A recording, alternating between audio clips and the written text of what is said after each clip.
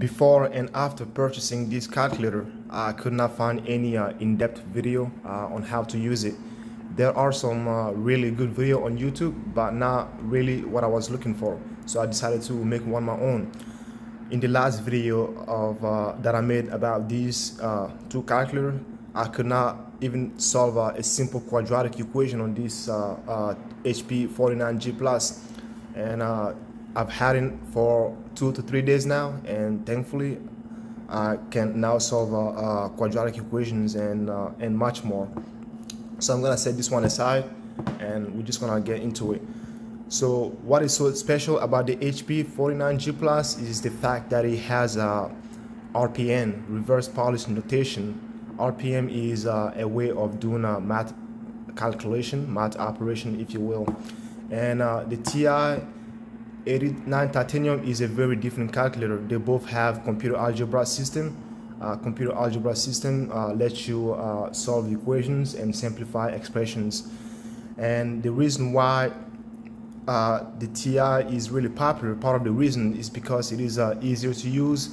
And yeah, that is that. The HP is a very quirky calculator. Okay, so now let's go ahead and show you my setup. This is how I set mine up. So if you go to mod, as you can see, I have this in RPN, and I set this to engineering, the number format engineering mode. As you can see, you have 4 different modes to choose from. So I decided to go for engineering mode instead of standard because it makes certain calculation faster and you get the same result. Okay, so that's why I choose that, and I changed the decimal places to 2. Okay, as you can see, so the answers are more accurate. The answers are really close to the standard answers. Okay, so I also turn off these clicks, save last stack for undo and answer. So as you can see, I'm gonna show you this feature throughout the video. It is really helpful. I end up using it a lot actually. Okay, so again, under cast, I usually like to keep this on check, approximate, because what it does is when you are doing a quadratic equation, sometimes it's gonna simplify your rational solutions. So I don't want that, and I wanna uncheck this one. And later this video, you can see how you can quickly activate this using some keystrokes. Okay, I also want to keep complex on, so when I'm solving a quadratic equation with that has complex solutions, it will give me the real part and the imaginary part. This is not a math tutorial. This is just a calculator review. Okay, so I'm not really gonna go too much into depth when it comes to the math side of it. Okay, so I have that, and now I'm gonna cancel that and go to flag to see how I have mine set up. As you can see, I have everything unchecked. Okay, so this is just gonna display how you call it, your real and imaginary part, I believe. And another option is, I'm not too sure what this really is. Okay, I don't want to front. Like I said, this is my first HP calculator. I don't know why they have this X and Y coordinate here, but I probably will find out later on. Okay, so for now I'm just gonna leave it as that. And simultaneous plot, I think what this does is when you are graphing an equation, it will let you graph another equation on top of it. That's what I believe it does. Like a 3D, if you are doing a 3D graph, it will let you do a function. It will let you graph a function on top of a 3D graph. Okay, I don't know if that makes sense. Not two 3D graph at the same time, but a 3D graph and a function, like a z1 of x and then f of x or whatever. Okay, so transfer via IR. Okay, so I have that on too as well. Binary transfer, I'm not too sure what those things does, but obviously it has something to do with transferring data onto these programs. Walnut, double sprint, well, I think this is self-explanatory. It's gonna make the content on the screen a little bit more legible. And a lot of these flags options have to do with how things appear on the calculator. you know, show clock, want to leave that as is. Fraction mark, again, you have two different options here when it comes to fraction marks. I'm not too sure what either one of them does, because I don't really recalling seeing this on my stack, but I'm gonna leave it as that. Okay, I'm gonna leave it as is. Standard beep off, the beep is off. Okay, as you can see, you can choose all these options here. Okay, this video is getting longer. We are already 5 minutes into it. I don't want to make it any longer, so I'm just gonna move through this really quickly and show you how to solve quadratic equations on these. Okay, but something really important I wanna emphasize is let's see. Okay, we're probably gonna come back to this one later. I'm not too sure. Let's see. Okay, the soft menu. The soft menu is something really important. It just makes your steps much shorter. You know, instead of you doing maybe 4 or 5 clicks to access the menu, you can just do in 1-2 clicks here. So that's why you have the soft menu.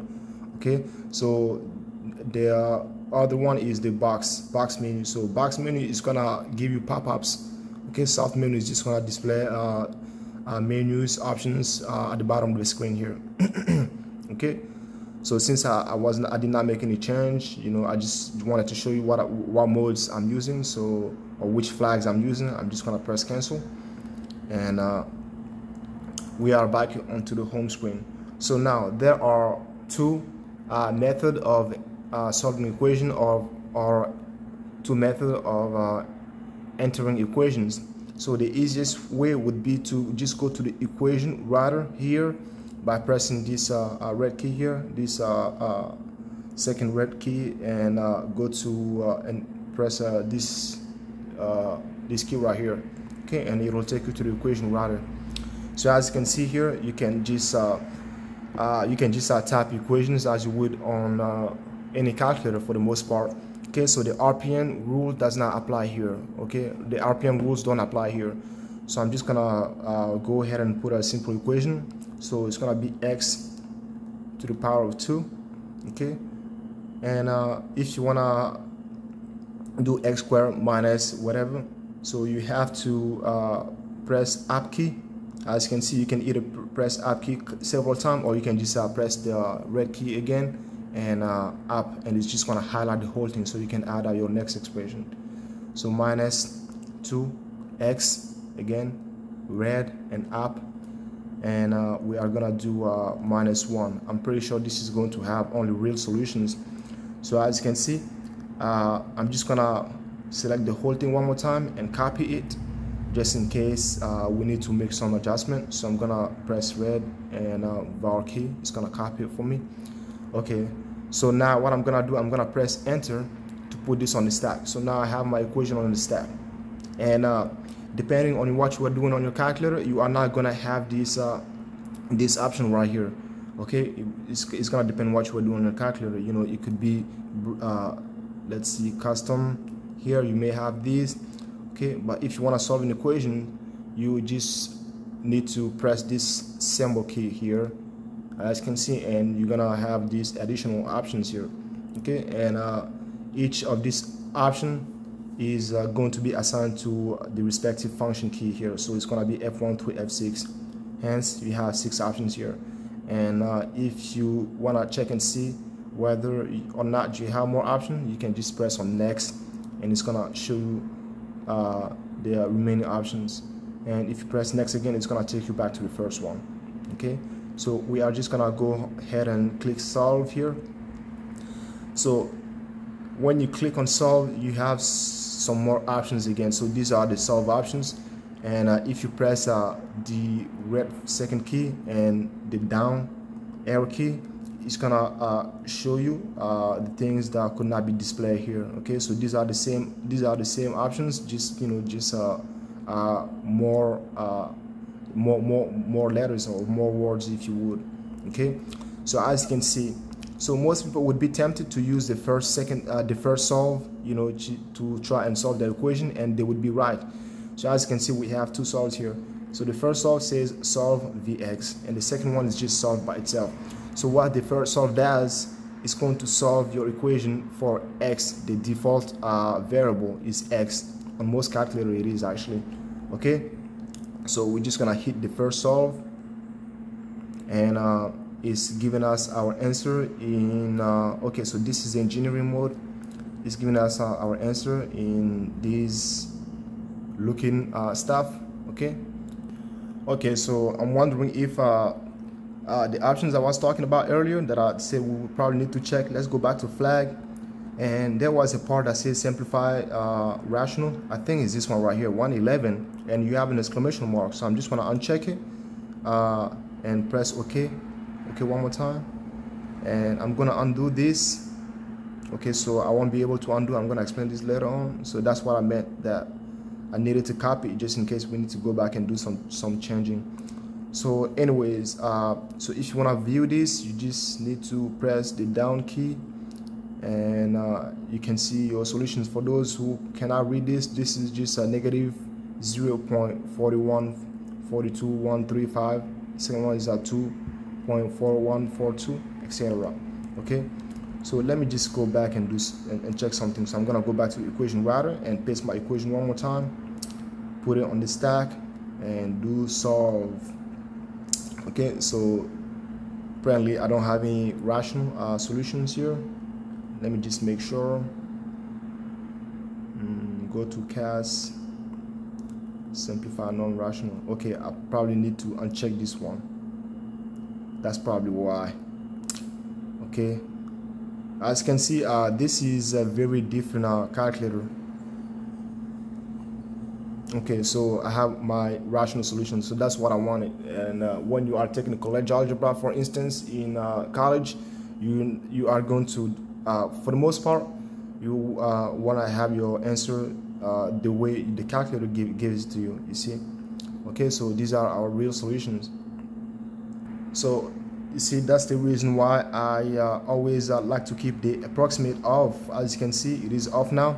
But for some reason, if I wanted my answer in approximate, so I can just press undo here, red, and undo, and as you can see, it's gonna take me back to my equation.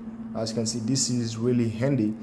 And one thing to know about the undo is that you can only go back to the last thing you had in the buffer.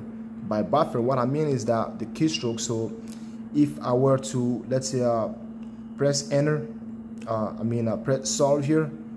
If I were to do anything, if I were to put something on the stack by accident, and now I want to go back, and I want to go back to my equation, it's not going to work because the undo only works for the last element or the last thing you had in your buffer.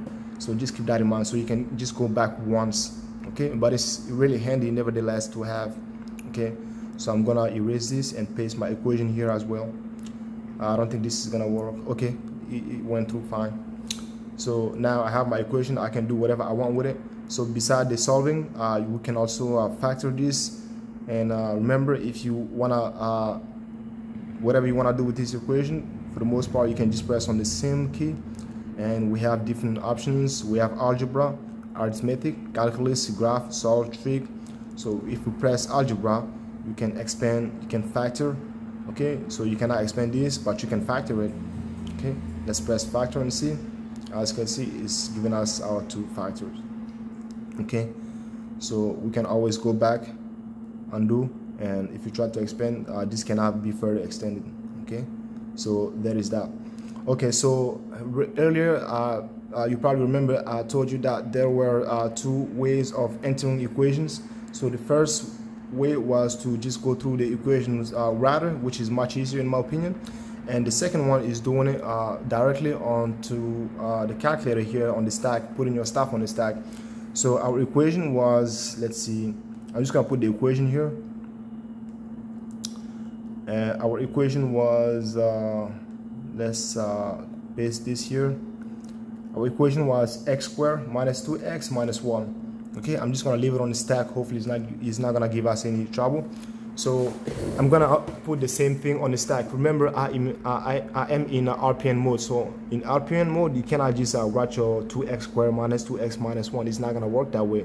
Okay, so you wanna put each stuff or each element on the stack first. So we are going to start with x squared. So how do you put x squared on the stack? So first you will need to put x on the stack, enter, and then square. So it's gonna be 2, and then you hit the square sign here. So now we have x squared on the stack. Okay, so now we are going to leave it as is. And negative 2x, how do we put that on the stack? So 2x is really 2 times x. As you can see here, it's got a little dot in between, so just in case you were wondering how you do that, so negative 2x is nothing but 2 times x. Okay, so we can put 2 on the stack first, and x, we can either put x on the stack or just put x here and press time, and it's gonna multiply x by 2. So now we have 2x. How do you add negative? Okay, so you can just subtract that from x squared minus 2, or you can just hit this plus minus key. Okay, so I'm just gonna subtract it. It's gonna be the same result. Okay, so as you can see, now my equation is taking form little by little. So I have x squared minus 2x, and the last thing is negative 1. That's the real part. Okay, so how do I do negative 1? I can just put 1 on the stack, and just like previously, I can just hit minus again, and I have x squared minus 2x, the same exact equation, as you can see, and it works just as the first one. Okay, so that's how you put an equation onto the stack. Okay, so for the purpose of this video, I'm just gonna show you really quick how do you use the second solve. So what the second solve function does, if you put same and solve, if you hit the second one, you're gonna get a error. It says too few argument. It says that because you have not specified what you are solving for. So it wants you to specify what you're solving for. Like I said earlier, the first solve function is going to solve for x by default, and the second solve is gonna want you to specify what you are going to solve for. So that's why it gives you an error. Okay, so since we are going to be solving for x, you can just press x and the second one. Okay, as you can see, we get the same result, and this comes handy when you are dealing with equations with more than one variable, x and y for instance, and you only want to solve y instead of x. Then you would have to go for the second solve feature.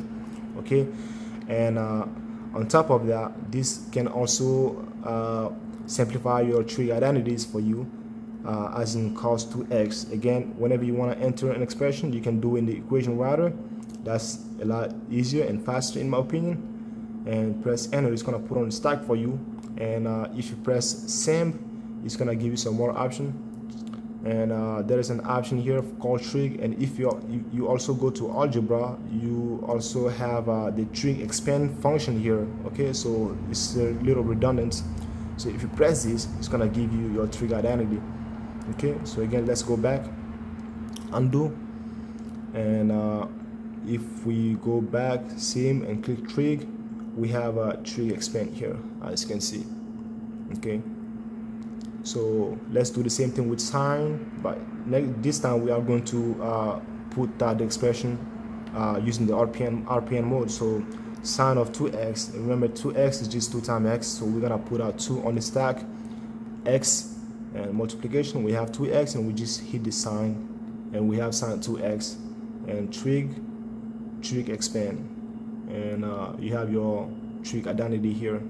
Okay, and before I forget, if you wanted to get an approximate number, so our equation, let's see, we had it here, this is our equation. If I wanted to solve this, but instead of getting the rational solutions, I wanted to get the approximate solution, you can just press this key right here, the red key, and enter, as you can see, and it's gonna give you an approximate.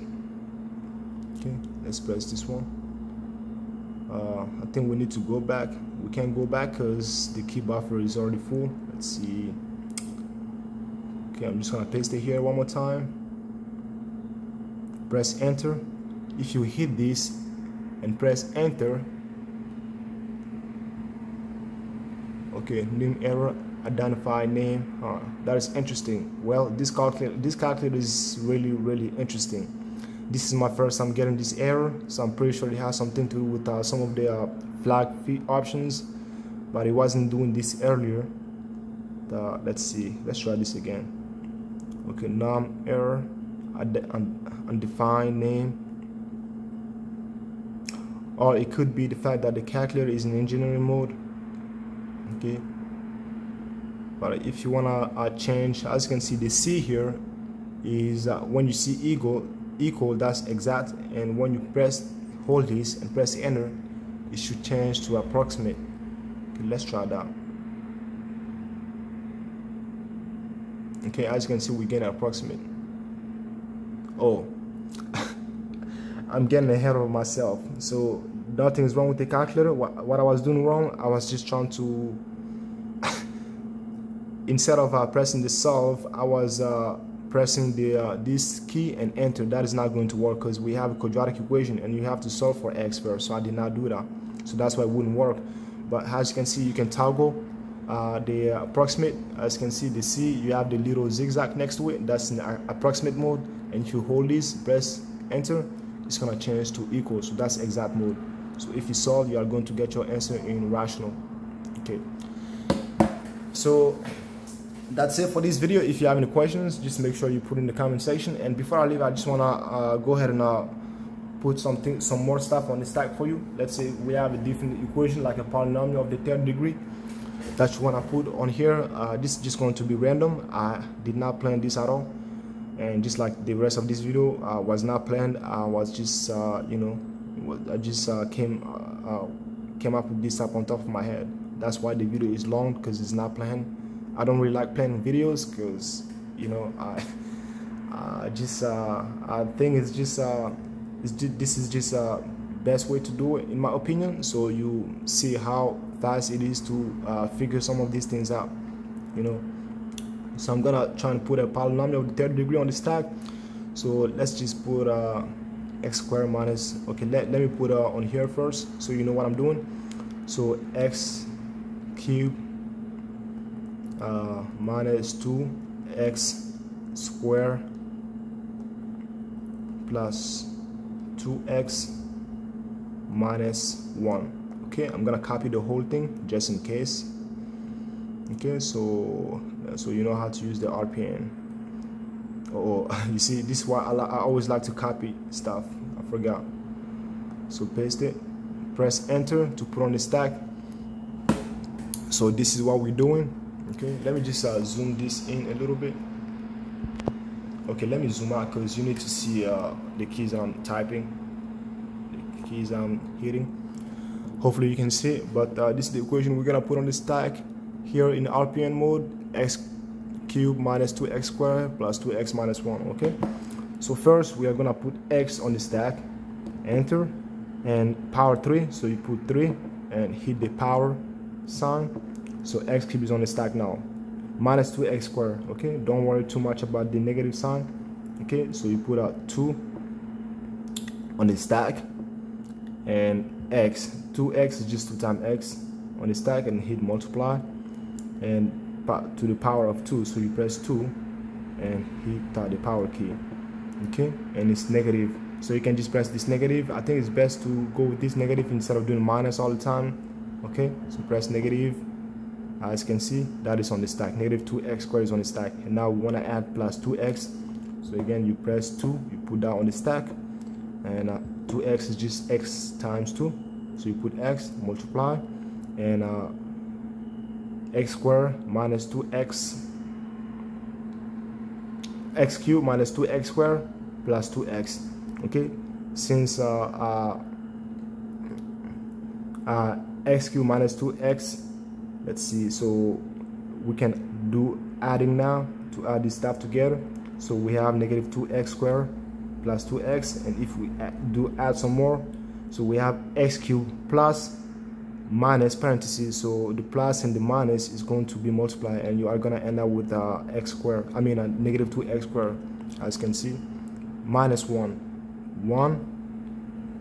enter, and subtract that. As you can see, we have the same exact thing. Okay, so this is how you do this. Let's try and solve this, see if we are gonna be lucky and get some solutions. So let's solve. Okay, so the reason for that is because this thing does not have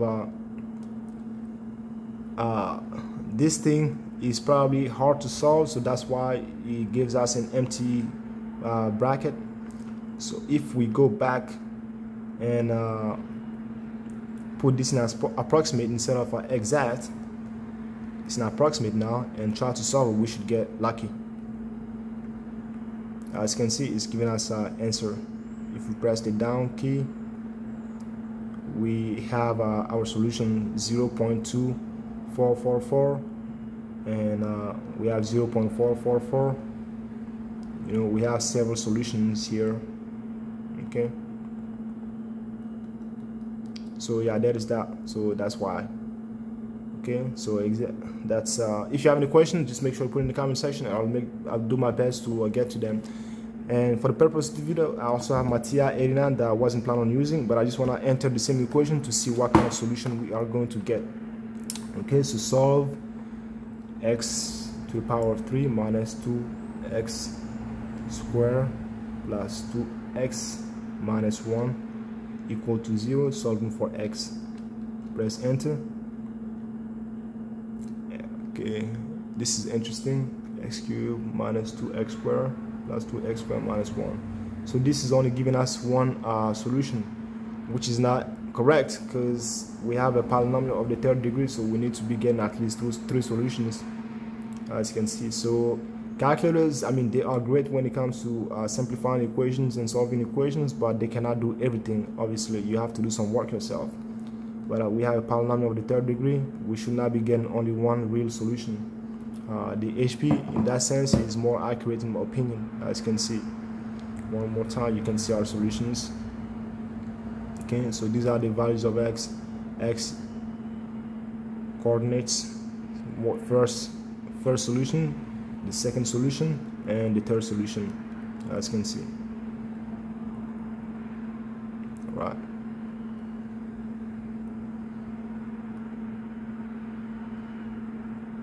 Okay, and the right and left is going to let you move, switch, let these things switch places, as you can see.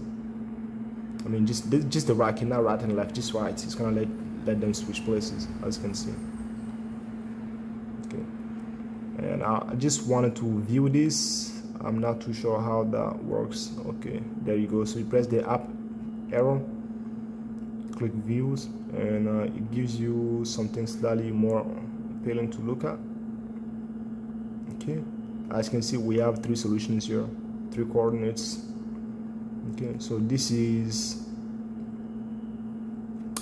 and these are 2 very different solutions than the 89 titanium, but it is what it is. If you have any questions, just make sure you put them in the comment section. Thank you.